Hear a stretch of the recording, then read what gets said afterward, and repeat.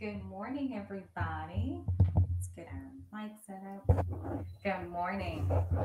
Welcome to Tea Time with Jesus. Can y'all hear me? Is this clear enough? I don't know. Trying to get mic stuff squared away. Good morning, everybody. Welcome to Tea Time with Jesus. I'm so excited to have you joining. I'm going to wait a couple of minutes while we're waiting for folks to tune in. And I'm actually going to sip my tea while we're doing that. Get your tea ready if you don't have it ready, or whatever beverage makes your soul sparkle at 7:48 in the morning at Central Standard Time. Good morning. Let me know someone just joined. Let me know who you are so I can say hello to you.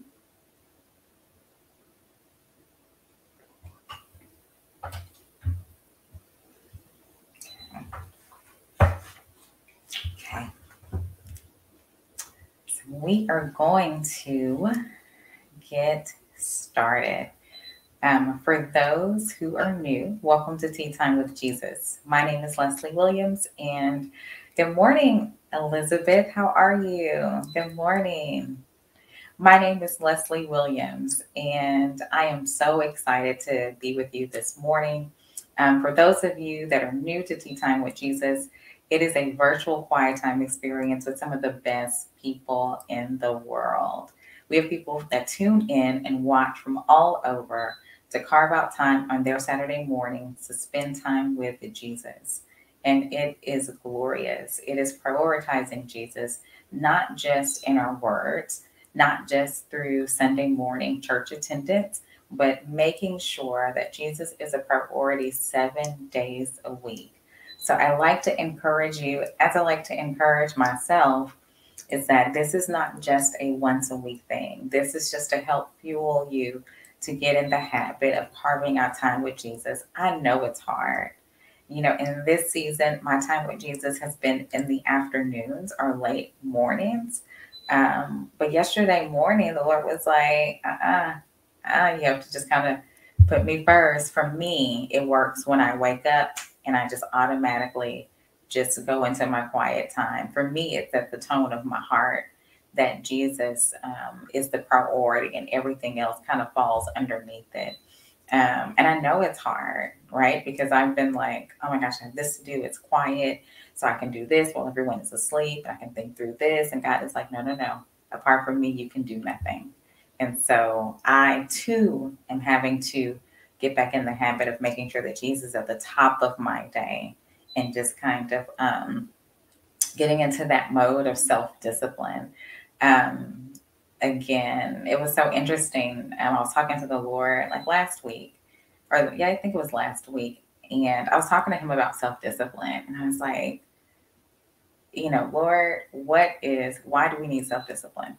Why? I just wanted to hear his response. Why do we need self discipline? Like, talk to my heart. And I don't have what he said in front of me, but I did write it down. And he basically just said self discipline is a tool. Good morning, Miss Williams. Self discipline is a gift. It protects us. It keeps us sober minded and prevents us from getting deceived. Because when you're like disciplined and you're just doing what you know you need to do, there's really no room for the enemy to come in. And so it's just that when we're guided by our emotions and not, rooted in those things that we know that the Lord is asking us to do, the enemy has an opportunity to come in and wreak havoc. So that is where I am with my tea time with Jesus. And I'm not sure where you are.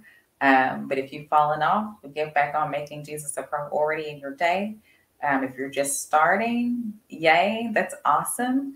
And so we're all just kind of moving forward. So for those that are just joining, my name is Leslie Williams, and welcome to Tea Time with Jesus. I'm so excited about today, and I always forget to tell people to share and like the videos. I was so blessed by the video last week on truth, and I'm not sure if you had an opportunity to share that, but if you did, wonderful. And if you didn't, please do. This video is going to be pretty awesome today. I'm so excited because I learned so much. So we're going to go ahead and get started. So for those that are new to Tea Time with Jesus, we always like to say, get your tools. First of all, get your tea. I don't know what beverage makes your soul sparkle this morning, but whatever it is, I'm a tea drinker. I'm not really big on coffee, but if it's coffee, if it's water, if you're drinking smoothies, whatever it is, get that ready. And then get your Bible, because we'll be looking at scripture. It doesn't have to be a hard copy. I am very old school and I like my hard copy Bible, but you can look it up on your iPhone, your Android device, your computer, whatever works. Get your journal or something to write with. I am a journaler. So the Lord is going to speak to you, which is my prayer every time, that you may hear my words, but it's like, Lord, you do what you do best. You just customize this message into the hearts of every single person that's listening. And and so write down what the Holy Spirit is speaking to you. And then lastly, get somewhere really comfortable and quiet that is maybe distraction free. And I don't know what that is. I don't know if that's your car, if you're still in your bed, if you're, at the kitchen table, if you're out walking. I'm not sure where that place is, but just get somewhere where you can just focus in on you and the Lord. And and so we're going to go from there. So we're going to go ahead and pray, and then we'll open it up. Father, in Jesus' name, Lord, we just thank you, God, for this morning. Father, we thank you for the opportunity to gather together as believers, Lord, and walk in your truth. Truth is, it's something, Lord, that's been ringing in my heart for a while. Father, I just feel like it's just ringing in the spirit realm, just truth, truth, truth. And so, Lord, I thank you that it is not your will for your children to be deceived. But God, we know that the word says that many perish because of lack of knowledge. And God, I thank you that that will not be us. I thank you, Lord God, that we are walking your truth, that the Holy Spirit is continuously revealing wisdom and truth concerning the things in our lives and in the world, Lord. And I thank you, Father God, that you are molding our hearts to be advocates of truth. That, Father God, we won't reject the truth, as the Bible talks about that some will, Father, but that we will be lovers of the truth. We will embrace your truth, Father God, that it will be your truth and not our truth or the world system's truth, Father. So we thank you, God, for doing something new and amazing in our hearts this morning. We thank you, Lord God. We just thank you, Jesus, for comforting the families, Father God, of those sweet babies in Uvalde, Father. We thank you, Lord God, that your word says that you draw near to the brokenhearted, God. And Father God, the pain that they're experiencing is unimaginable.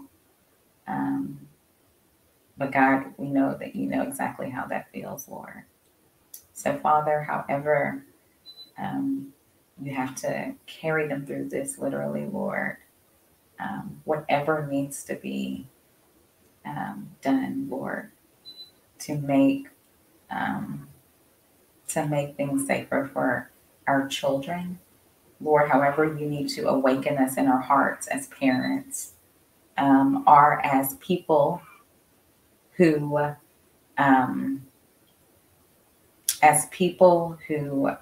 oversee or mentor children in any way, God, whatever wisdom you need to give us, Lord God. Father, we thank you that our hearts are leaned in towards you. In Jesus' name, amen. Amen. Amen. Can y'all hear an echo? Let me know, because I felt like I was hearing some feedback.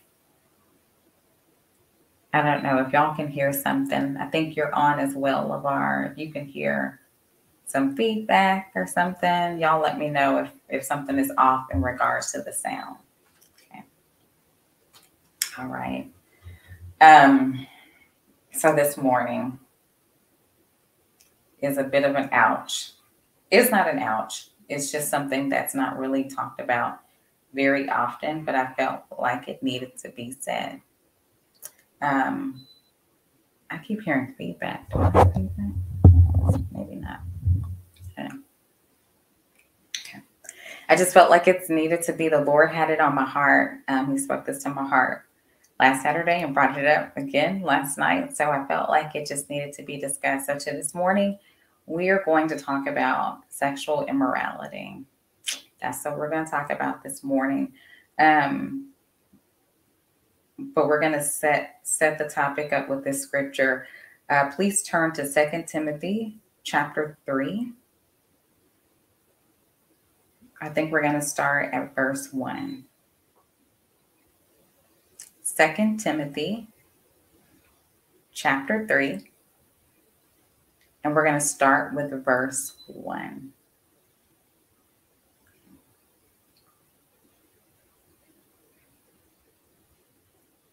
Okay. It says this. But know this, that in the last days, perilous, which means times of stress, perilous times will come. For men will be lovers of themselves, lovers of money, boasters, lovers of themselves, meaning all about them, lovers of money, boasters, proud, blasphemers, disobedient to parents, unthankful, unholy, unloving, unforgiving. Unforgiving, that word translates to irreconcilable or hostile to each other. Slanderers. A slanderer is one who attacks the reputation of another. So there'll be slanderers without self-control, brutal, despisers of good, traitors, headstrong, haughty, that means prideful, lovers of pleasure rather than lovers of God, having a form of godliness, but denying its power. And from such people turn away. Verse 6. For of this sort are those who creep into households and make captives of gullible, which means easily persuaded to believe something. Gullible women, loaded down with sin. Loaded down with sin.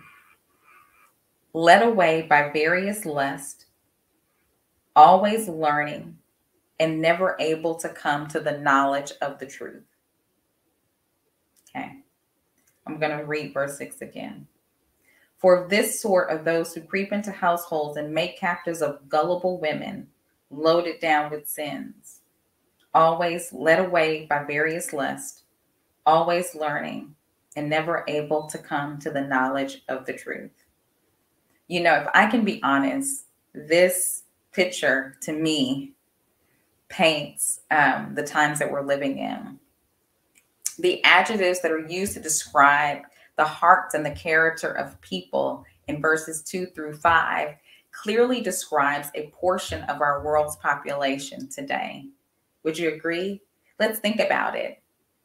Many of the celebrities that we see on television, we could probably describe them as lovers of themselves, self-absorbed, lovers of money, proud, unholy, haughty, lovers of pleasure rather than lovers of God. But believe me when I say that these same traits in verses 2 through 5 are not limited to celebrities. It can be found in folks who aren't even celebrities. I believe that God showed me that social media has played a big role in cultivating these characteristics in people because everyone wants to talk about themselves and how great they are. And they want to present their life, in a way that it's a certain image. They want to produce a life that presents a certain image, and they want you to like their photos, and they want you to see, the car that they bought. And when they're on vacation, if we could be just flat out honest, it's not because we want to share this good news with 1,000 of our social media friends. That's not every reason. That's not for everyone, although it's for some. It's because we're wanting to present a certain image. And so when you're fueled by that desire to present a certain image, when you're fueled by the likes that you get on Instagram or on Facebook, if you're fueled by those emojis of the hearts or the wow, or if you're fueled by that, then these characteristics can start to develop. You will then become a lover of yourself. You will then become a lover of money. You can then become proud. You can then become all of these things if you get caught up. You can become those things. It's become a whole thing. And let's be honest, don't think that these traits are limited to people who are just outside the church. There are people, and there will be people who are inside the church who have fallen prey to these same character traits. Let's look at verse 5. It says, having a form of godliness, but denying its power. It didn't say having godliness, it says a form of it. Think about this statement. What does it mean? It means there will be people who identify as Christian with their mouth, but they will deny the power of God to work in their lives. They will deny surrendering to Christ and living a transformed life, and will have a life with the characteristics that we just listed above. They will be sitting in church. They may even be speaking in church, but they have made it all about them. They have made it about their image. They have made it about their anniversary. They've made it about their parking spot. They've made it about their followers, their likes, their book deals. They've made it about their podcasts. They've made it about the things that people can do for them to fuel them. They have not made it about the Lord anymore. I think that the statement having a form of godliness but denying its power even applies to people who are considered influencers in our world, who are promoting these new age and occult type practices. People that are talking about things such as the universe and the trees and all of the other type of occult type things, claiming that it's a form of godliness, but denying the actual power, not having the power of the Holy Spirit, not having the power that comes from accepting Jesus Christ, believing it's a form of godliness, but being confused, being deceived, when in reality it's not. The scripture says, as for these people, turn away. That means run real fast, y'all. Shut your ears to them. Don't be deceived. What I think is so interesting is that the scripture says, as for these people, turn away. So many believers think that they don't have the ability to be deceived. Thinking that you are not susceptible to deception is deception within itself. Because the Bible says, as for these people, turn away, meaning don't entertain them. I think because you too could fall prey if you hang around folks like that too long. So I just want us, I think that that's a lie. I just want us to understand that the enemy has tried to deceive us by thinking that we can't be deceived. And so therefore we don't have guards and keep ourselves open to listening and hearing all sorts of things, because for some reason we have come to believe that we are invincible to deception. And yes, we are strong in many areas. And yes, we know right from wrong and will not fall prey to that as easily. But to think that you don't have to put up guards as the Holy Spirit leads, I think is deception. So I just want to say, if the Holy Spirit is leading you, if there are some areas that you may be weak in and the Lord is like, no, you can't watch that. Or no, you can't listen to that. Or no, you can't really hang around this person. Or you can't talk to this person right now. If the Lord is leading you to do that, friend, don't reason it and say, oh, I can do it. Oh, I'm fine. I know I'm fine. I know right from wrong. Because the Lord knows you in and out. And so I just want to tell you to surrender to that and not surrender to the pride. Surrender to the Holy Spirit. Okay, so our main verse is this. Verse 6. For of this sort are those who creep into households and make captives of gullible women. Okay, let's talk about this. So let's paint the picture. So the Bible describes that in the last day, there will be folks with these characteristics. Specifically, it says men. So we're going to go with it. There'll be men with these characteristics. And said these men with those characteristics in verses 2-5, right? Pride, proud, and lovers of themselves, and just all of that will be able to creep into households. The word creep means to move slowly or carefully to avoid being noticed. Personally, I think if you're creeping, you know that your intentions are not good. You wouldn't be creeping if you were being 100% upfront. It says, for of this sort of those who creep into households and make captives of gullible women. Gullible women. Women who are easily persuaded to believe anything. Gullible women. You know, I'm going to jump ahead of myself just a little bit if I can find it in my notes. But I was reading one commentary, and I'll get to it. But let me just kind of, gosh, I can't remember where it is. But he was basically saying that oh gosh, let me just stick with the notes because I was going to jump ahead of myself.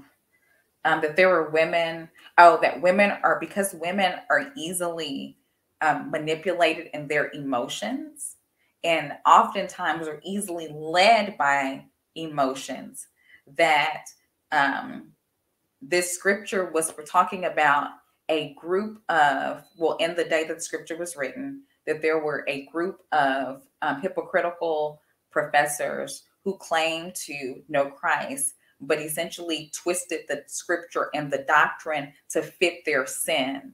And so these men, these hypocritical professors who claimed to know Christ, but twisted the doctrine to fit their sin, would prey on women, specifically gullible women, as the scripture says, who were loaded down with sin. They would prey on those women, and because they could come to the women and tell them anything, and the women would believe them, and they would basically use these women to fuel whatever doctrine that they were trying to promote. And so it says again that these types of folks would creep into households and make captives of gullible women.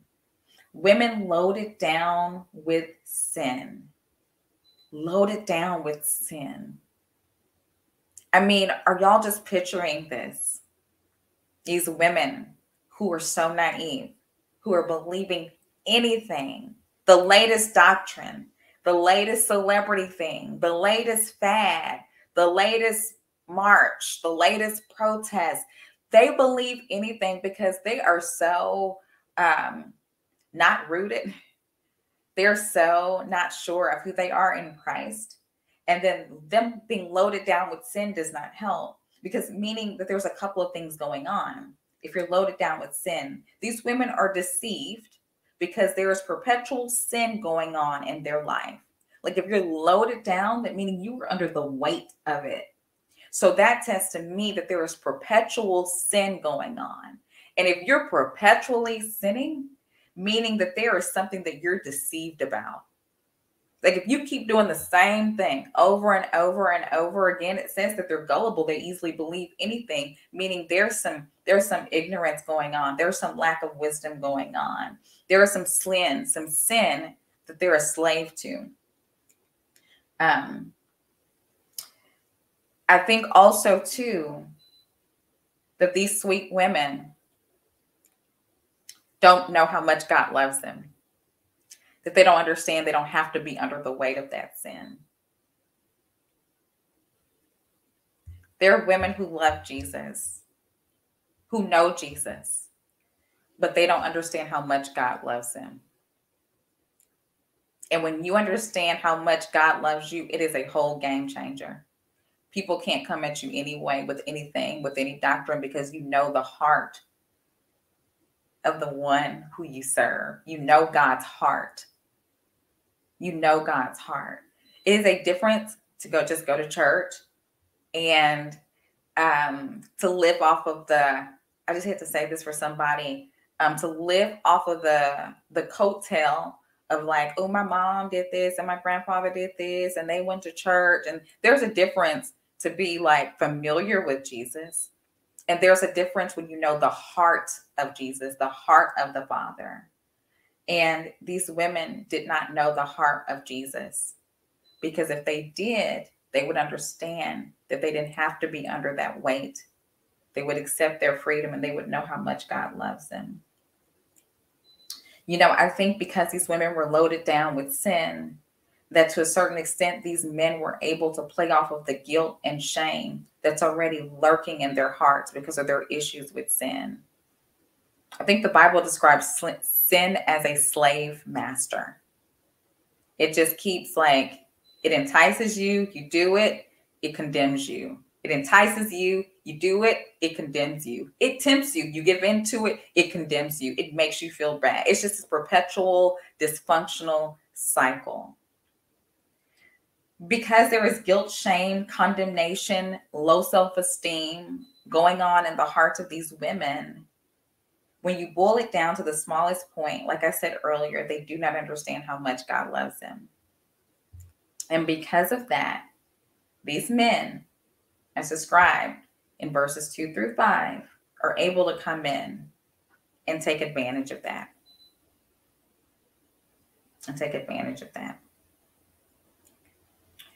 It says, let's go back to our verse 6. I'm going to read it again. This time we're going to add on another portion. For of this sort are those who creep into households and make captives gullible women, loaded down with sin, led away by various lusts. Good morning, Marjorie. Led away by various lust. Some translations say diverse lust. Let's read this. This is a commentary that I found. It says, this gives us some insight into the source of the power which these false teachers acquired over those women of Ephesus, who in name were Christians. They had accepted the faith of Christ, but were unable to live life over their passions. Over their passions and lust had these no mastery. It says that they were laden with sin and led away with diverse lusts. These weak women fell an easy prey to men who procured them by means of their lying doctrines or false peace. By their words, they seem to have lulled the consciousness of their female listeners to sleep. What does that mean? It doesn't mean they literally put them to sleep. It means that the Holy Spirit, the conviction to know right from wrong, they put that to sleep. And so the women were easily deceived because they put the conviction of the Holy Spirit to sleep in their hearts. You know, when the Holy Spirit was like, and don't do this or don't do that, like they put that part of them to sleep. The women began to ignore that and just began to go along with whatever these teachers were saying. It said they showed them no doubt how in their school, the false professors, the hypocritical professors' school, they might still be Christians, yet indulge their diverse lusts. Okay, hear me out. I know we said we're talking about sexual immorality, and we are, but y'all bear with me. I'm going to repeat this sentence again. They showed them no doubt how in their school, they're talking about the school of these hypocritical professors, they might still be Christians, yet indulge in their lust. Does that say something? It showed them you can still be a Christian and you can still involve yourself in sexual immorality. It's totally okay. Good morning, Barbara. Or you can be a Christian and you can still indulge in these lustful things. These hypocritical professors showed these women how they might still be Christians, yet indulge in their lust. Remember, our text says that these women were led away by various lusts. One commentary said it's not the lust of the flesh, but described it as the insatiable desire to hear teachings that satisfy their desired appetite. Meaning that these hypocritical professors were appealing to these women because, keep in mind, the women were loaded with sin. The scripture says they were loaded down with sin. And so they were attracted to the voices and the teachings of these hypocritical professors because it allowed them to continue in their sin. They were teaching things that made their sin acceptable. The women were essentially hearing things that justified their sin. Based on what we're seeing today, I agree. I do think that's part of it, as that commentary said. I do also think that lust includes lust of the flesh. It includes pride. It includes attraction to men with power, materialism fueled by power, and sexual immorality. Let's go back and let's look at our scripture for those that are just joining us. And so now that we have all of this context, let's reread it. We're looking at 2 Timothy chapter 3, verse 6 for y'all that are just joining us. It says, "For of this sort are those who creep into households." Actually, let me read it all. I feel like the Holy Spirit said, let's read it all. So I'm going to read it. I'm going to read all of it. Starting at verse 1. "But know this, that in the last days, perilous times will come. For men will be lovers of themselves, lovers of money, boasters, proud, blasphemers, disobedient to parents, unthankful, unholy, unloving, unforgiving, slanderers, without self-control, brutal, despisers of good, traitors, headstrong, haughty, lovers of pleasure rather than lovers of God, having a form of godliness, but denying its power. And from such people turn away. For of this sort are those who creep into households and make captives of gullible women, loaded down with sins, led away by various lusts, always learning and never able to come to the knowledge of the truth." And so what we're seeing today is what's happening. That there are folks with these characteristics as described in verses 2 through 5 that are able to deceive and lead people astray. And the folks that they're leading astray are those that are gullible, those that are loaded with sin, and they're led away by various lust. And specifically, one of the types of lust that I felt like the Lord wanted me to highlight this morning is sexual immorality. Sexual immorality, the lust of the flesh, sexual immorality. Leslie, why are we talking about sexual immorality? You have never talked about that before. Because it needs to be discussed. It needs to be said. We need to become folks who lean into the truth of God's word in every area. We are living in a culture where sexual immorality is everywhere, y'all. There are so many wrong messages about sex. Premarital sex or promiscuity is portrayed as a sense of empowerment because the devil has lied to people. He is, especially women. The lie that he's giving women is that promiscuity gives you control over your body. It says that you are powerful. That's the biggest lie. That is the biggest ounce of trash that I have heard.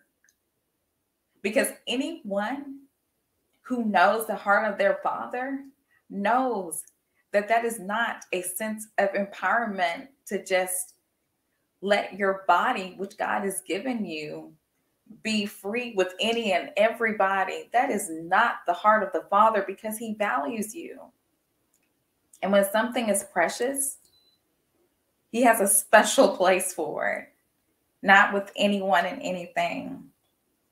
It really sounds like I kind of jumped ahead of myself, but it sounds like the way that the enemy deceived Eve in some ways. He tempted her with something that God was protecting her from. Right? Remember, he was like, well, God doesn't want you to eat this apple because he knows that you'll become like him. What? That doesn't even make any sense. And so in the same way, the enemy's lying to women, saying that, your sense of empowerment, your ability to be able to sleep with whoever, whenever, wherever, however, is a sense of empowerment because, and God is trying to prevent you from, or he's not saying God, but he's saying, and I guess to some people he is, but he's saying in society is trying to keep women in a subservient position because they're limiting their sexuality. What? So the enemy tempted Eve with something that God was protecting her from because God loved her enough to want her to not experience the consequences that come with that decision that she made. The enemy has been lying to men too. Men have had their identities boiled down to how many people they can sleep with. Wrong messaging about sex is highlighted in music, in movies, billboards, commercials, and even cartoons. Why? Why is the enemy trying so hard to devalue a gift that God has given to people? Because, friends, the enemy's goal, according to John 10:10, he comes to steal, kill, and destroy any experience or anything in your life that God has set up to be beautiful. One of the biggest lies that the enemy is promoting now is put your seatbelts on. I love y'all. I say this with all the love in my heart, but the truth has to come out. So put your seatbelts on. One of the biggest lies the enemy is promoting now is my body, my choice. I know that it is directly connected to the issue of abortion, but it boils down to this. This is what that statement says. I have the right to do whatever I want to do with my body. Let's set some truth on this. Turn with me to 1 Corinthians chapter 6, verses 12 through 20. 1 Corinthians chapter 6, verses 12 through 20. We're going to shed a little bit of light on this. And if you can, put your eyes on it, because it just does something when your eyes and your ears are engaged with the word. Verse 12. Give everybody a chance to get there, because I want to make sure you can look it up on your phone. And if you can, share this message with folks that you know who could be blessed by it. Verse 12. You say, I am allowed to do anything, but not everything is good for you. And even though I am allowed to do anything, I must not become a slave to anything. You say food was made for the stomach and the stomach for food. This is true, though someday God will do away with both of them. I'm reading from the New Living Translation. But you can't say that our bodies were made for sexual immorality. It says you can't say that. They were made for the Lord, and the Lord cares about our bodies, and God will raise us from the dead by his power, just as he's raised our Lord from the dead. Don't you realize that your bodies are actually parts of Christ? Should a man take his body, which is part of Christ, and join it to a prostitute? Never. And don't you realize that if a man joins himself to a prostitute, he becomes one body with her? For the scripture says the two are united into one. I'm going to stop there. It says, the scripture says the two are united into one. That is, the two are united into one sexually. Friends, it is not God's will for you to be united with 25, 30 people. It is not God's will for you to be united with the person that you saw wherever. It is not God's will for you to be united sexually with whoever you just decide to. That's not the will of God. That is not empowerment. That's not empowerment. Verse 17, but the person who is joined to the Lord is one spirit with him. Verse 18, run from sexual sin, exclamation mark. No other sin so clearly affects the body as this one does. No other sin so clearly affects the body as this one does. For sexual immorality is a sin against your own body. Don't you realize that your body is the temple of the Holy Spirit who lives in you and was given to you by God? You do not belong to yourself. It is not my body, my choice when you are in Christ. You do not belong to yourself. For God bought you with a high price. So you must honor God with your body. Now, I'm not talking to people who do not profess Jesus as their Lord, but I am talking to people who do profess that Jesus is their Lord. The Bible says you do not belong to yourself, for God bought you with a high price. So you must honor God with your body. Turn with me to Galatians chapter 5, verses 13 through 15. Galatians chapter 5, verses 13 through 15.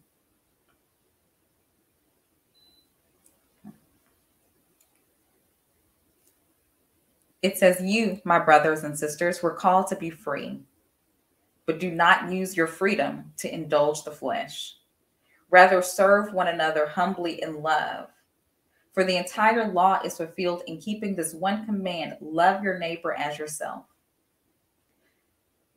If you bite and devour each other, watch out, or you will be destroyed by each other. We're focusing on 13. You, my brothers and sisters, were called to be free, but do not use your freedom to indulge the flesh. Yes, you have free will. You do. But in honoring the Lord with your body, free will does not mean engaging in sexual immorality. That's not what that means. God has established sex only in the confines of marriage because he loves us and understands the consequences that can come from such a sacred act when handled improperly. It is highly probable that sex outside the marriage can open up the door of fear, shame, and guilt in your life. Fear of the relationship not turning out as you desired. Fear of contraception not working, and as a result, experiencing diseases and pregnancies that you're not prepared for. Shame could come from exposing your body and giving yourself in the most intimate way to someone who might not value you. They aren't saying that when the music, the movies, and the billboards are promoting sexual immorality. They're not showing you the other side of these things.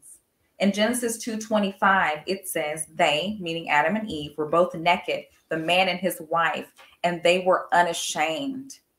There was no shame there. There was no fear there. They were not afraid of consequences that they were not prepared for. Eve was not ashamed if Adam was going to get up and never return her phone call. They were not ashamed of getting diseases. They were not ashamed of having to dull their conscience so they can keep giving into their lust. They were not ashamed. There was none of that there. It was a safe environment. There was no fear of judgment because they were both equally vulnerable. Adam was not towering over Eve, or didn't feel like he had the advantage over Eve, or he got over on her. He was taking advantage of her. They were both equally vulnerable. And friends, that's how the Lord wants it. That's why he wants it in a marriage that is led by him, because there is equal vulnerability. The enemy likes to use guilt as a tool. Remember, we talked about sin being a slave master, right? It tempts you to do it and it beats you with shame and guilt and condemnation. And it just keeps you on this perpetual wheel of temptation and condemnation. As a result of experiencing sexual immorality, you may experience the guilt of doing something you knew deep down inside you should not have done. The conviction of the Holy Spirit that the enemy will try to pervert into condemnation, bringing on shame and guilt. That's not even touching on the spiritual component that involved during sex, which is what we read in that scripture earlier. Hear me out. God does not want his children to experience any of these consequences. However, society does not talk about the emotional and the spiritual consequences of having sex outside of marriage. Society is not telling you, like the scripture said, that you're not supposed to sleep with a prostitute, and then if you do, then you'll become one with that prostitute. They're not saying that. They want to boil it down to two things. Society boils it down to two things. And unfortunately, it's all rooted in selfishness. Number one, how to protect your body from disease. How to do what I want to do when I want to do it and prevent myself from getting ill physically. Number two, how to protect your body from unwanted pregnancy. And unfortunately, society claims to have the antidotes for both of these things. It's like you have to take medicine for the medicine when the sickness could have been prevented in the first place. God wants sex for you to be not shameful, to not be fear-based, but to be beautiful. His ways are not old-fashioned, but will always be true, regardless of the culture that we're living in. You know, someone will say, Leslie, this is not 1945. This is not 1955. This is 2022 and things are different. Friends, God's word is true. It doesn't matter whether it's 2022 or whether it's going to be 2032. His word is eternal. His word is the truth. It is no longer living your own truth. These random truths just didn't come out of nowhere. Like God's word is the truth, regardless of the culture we're living in. And it boils down to this. Why does God say these things? Why does he want these things for us? Because he loves us. He loves us. Depending on where we are in Christ, depending on how mature we are, where we are, we may not fully understand why God says certain things because he loves us. You know, I think about my daughter, is that she's 8.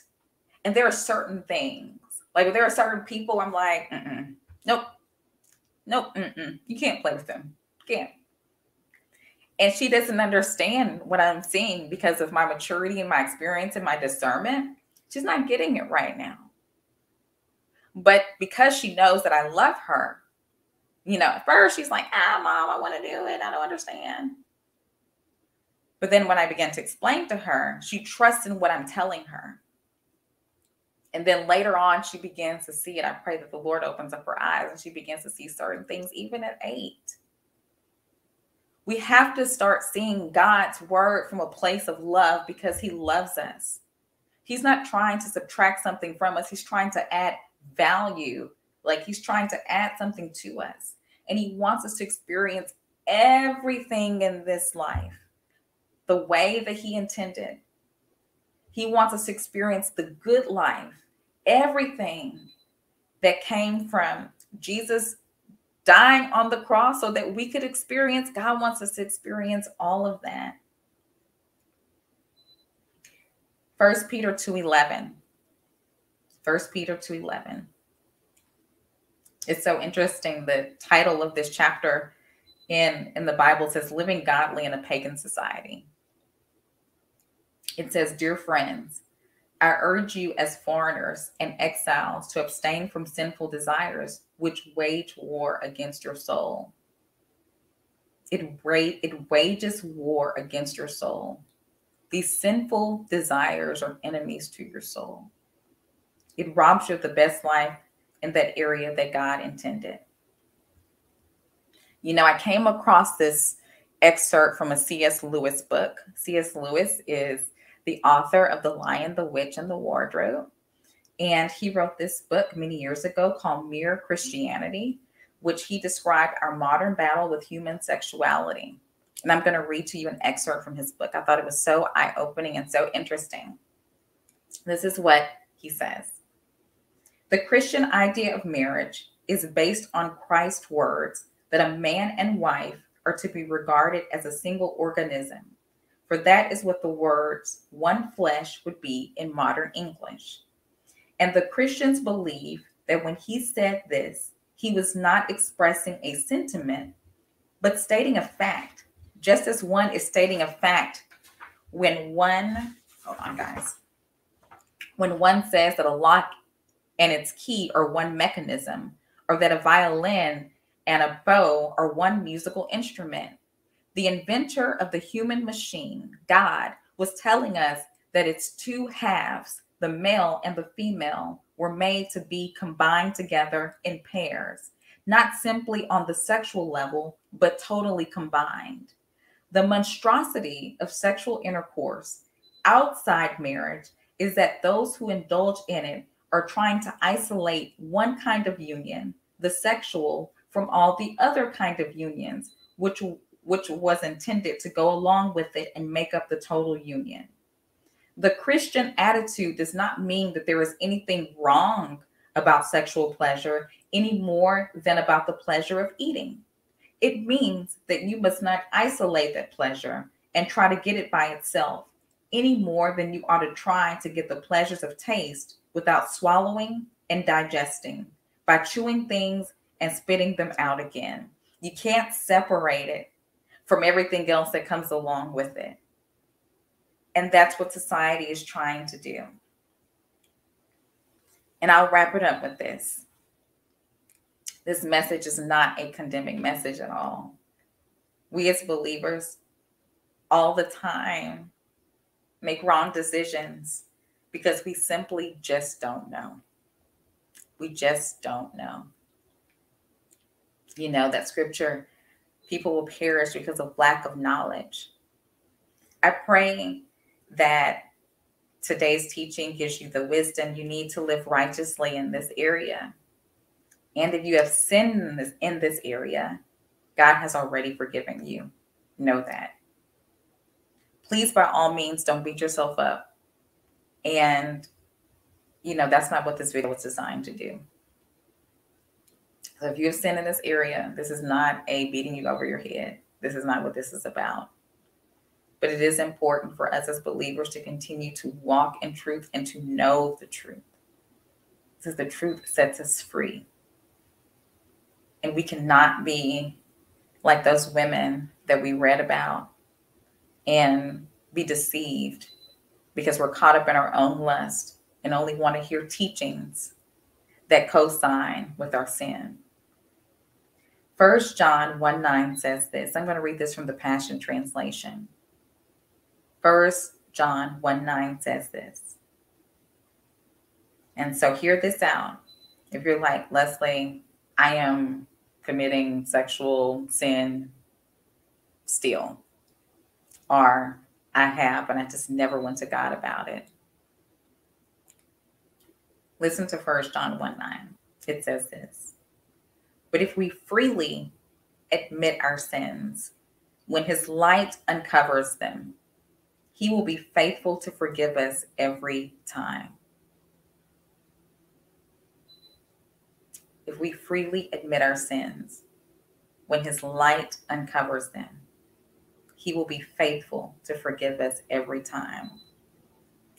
God is just to forgive us our sins because of Christ, and he will continue to cleanse us from all unrighteousness.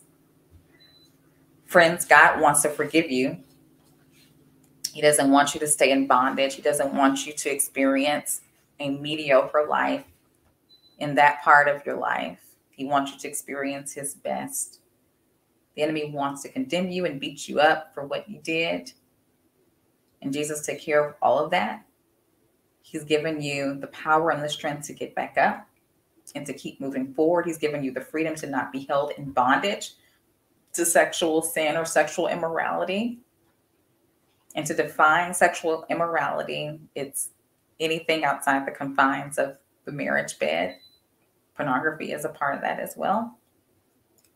A lot of times people don't know and they don't think that.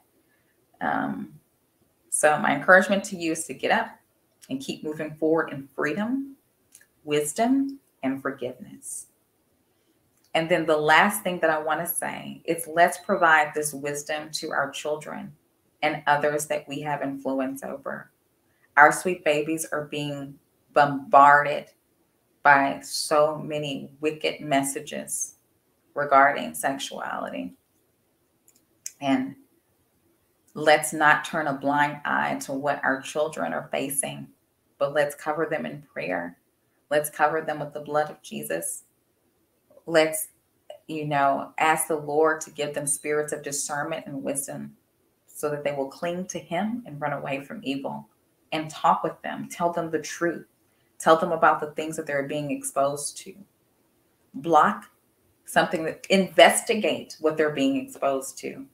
Don't just let them look at YouTube videos or TikTok videos or whatever, and you're not knowing the content that's on there. Investigate the cartoons and the movies and the things that they're being exposed to. I do believe that God has amazing plans for this generation, and that is why the enemy is attacking them so viciously. And it's important that they walk in truth and have a heart for wisdom, for the wisdom of God. Think about it like this. If this generation is going to be the next set of leaders in our world, we want leaders who walk in truth and have the heart for the wisdom of God. So just don't see your grandchildren as children. See them as the next leaders that will be guiding our country, our communities, our schools, our world, and impart with them and pray earnestly that they be rooted and established in the truth of God's word, because our world will need it. Our world will need it. Amen. Amen. I so enjoyed teaching on this today. Oh, I get so excited. That's how I know. I just get so excited, and it's just such an honor to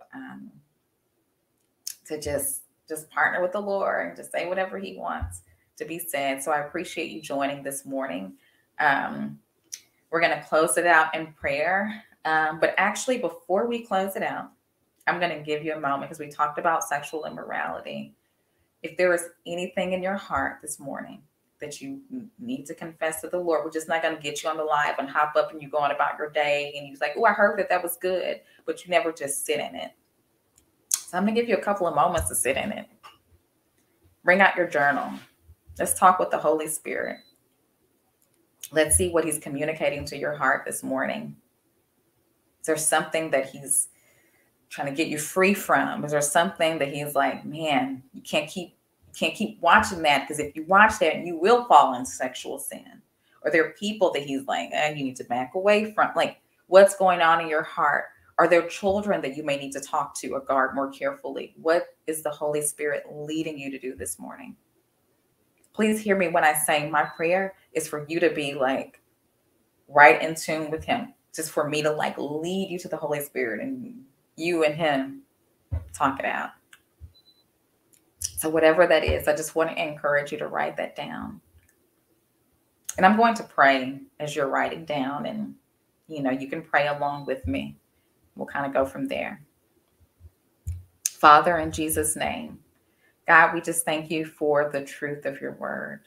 We thank You, Lord God, that You said that the truth will set us free. And so, Lord, we thank You that we are Your disciples and that we love Your truth. And God, we thank You, Lord, for shining the light and revealing to us things regarding sexual immorality, Lord.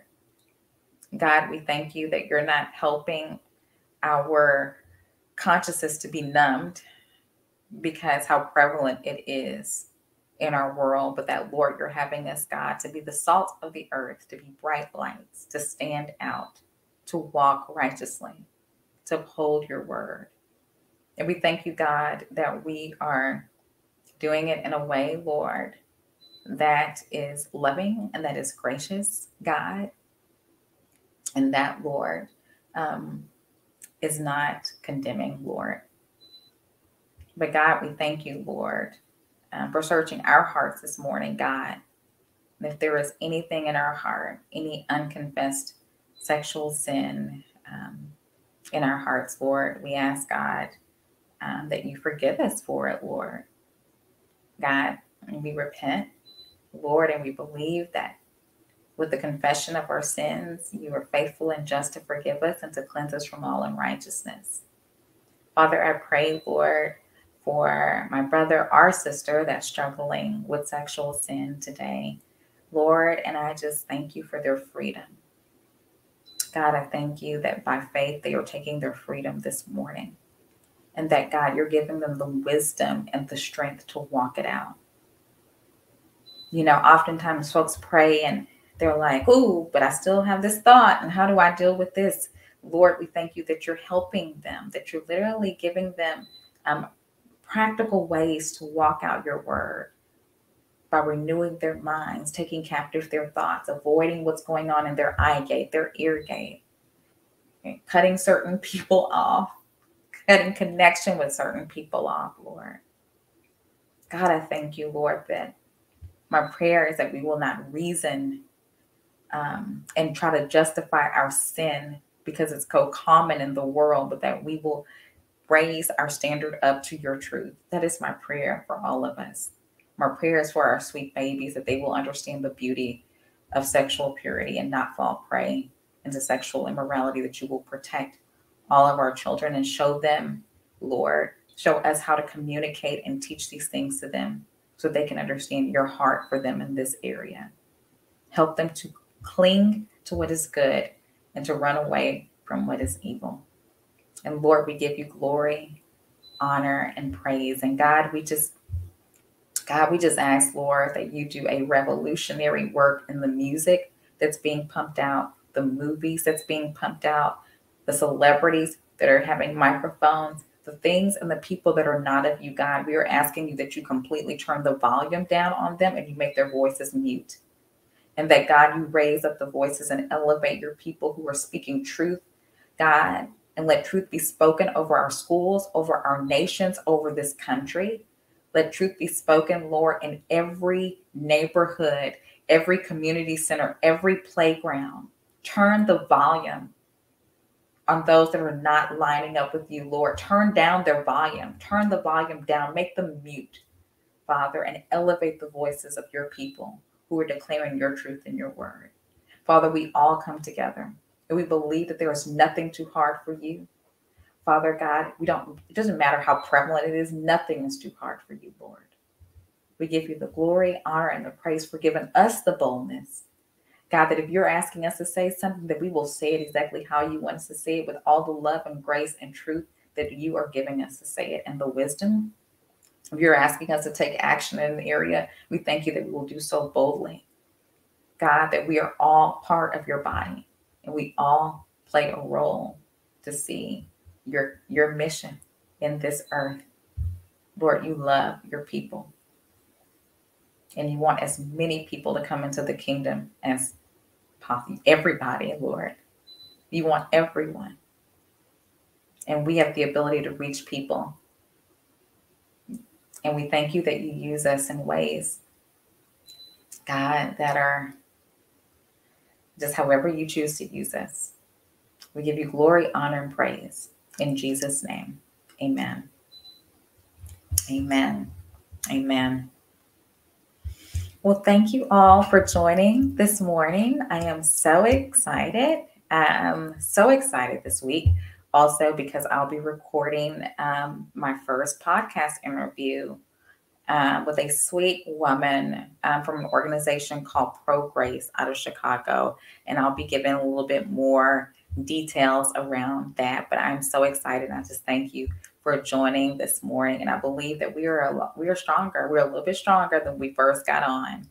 And anyway, I love you guys. Have a wonderful, wonderful Saturday. Enjoy your weekend. Oh, Memorial Day. Enjoy your Memorial Day.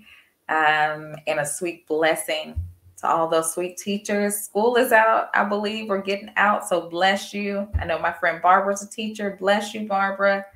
And anyone else who's a teacher that may be listening, God bless you. The Lord needs you and you're doing a wonderful and amazing thing. So anyway, bye guys. We'll see you next time. Bye.